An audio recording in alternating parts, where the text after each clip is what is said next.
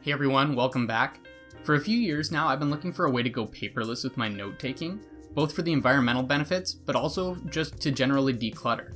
I've tried out a lot of tablet-based apps, and while I've grown fond of a few of them, at the end of the day, I wasn't able to find anything that quite matched the feel of pen on paper. When I started my most recent fellowship 6 months ago, I knew that I was going to have to start taking a lot of loose-form notes. I once again started looking for alternatives to traditional paper notebooks. This is when I started using Rocketbook's EVERLAST series. These polyester composite page books are a different approach to digital note-taking.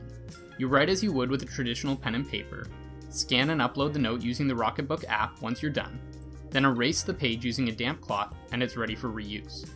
Mobile app scanners have been around for a while now, but the Rocketbook system is a little different, with a clear focus on simplifying repeated use. The high contrast border surrounding each page speeds up page identification during scanning, while a QR code and symbol-based page footer work to automatically store the scanned document in one of 7 predefined cloud locations corresponding to which symbol is marked off. The Rocketbook app doesn't have the best contrast enhancement that I've seen in a mobile scanner, but it's pretty good and something that could be improved over time. One of the catches with using the EVERLAST notebooks is that you can only use the Pilot FriXion pens. These erasable ballpoint pens are widely available in many colors and sizes, and have an almost gel-like feel to them when used with the polyester composite pages of the EVERLAST notebooks. This isn't exactly the traditional paper feel that I was initially hoping for, but I got used to it pretty quick and found that writing on a little more of an angle helped me to regain the traditional paper feel.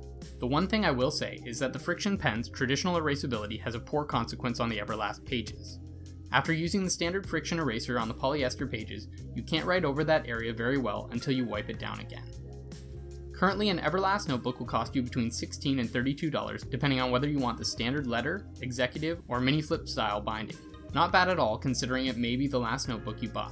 Regardless of which you choose, the pages are spirally bound between 2 durable covers, allowing you to easily switch between 1 and 2 page writing styles.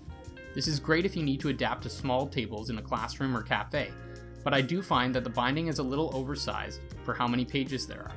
Again, not a big deal for most, but if you're a lefty, you may find this problematic. In place of a traditional letter-lined page, the EVERLAST notebooks use a narrower faded dot pattern. Writing long notes using this layout takes a little getting used to, but it's a fair trade considering just how easy it is to sketch out well-proportioned geometric shapes or graphs. Another cool feature of the EVERLAST notebooks is the use of optical character recognition to make your handwritten notes searchable within the Rocketbook app.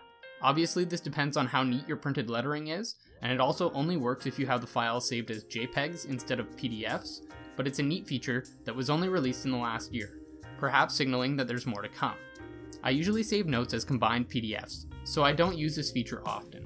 However, if you nest a title between double hash marks at the beginning of a document, the app will use this as the title of the file when saving it. A small but effective time saver, and something that I use all of the time. The only real issue that I found with the EVERLAST notebooks was the amount of time it took for the ink to dry.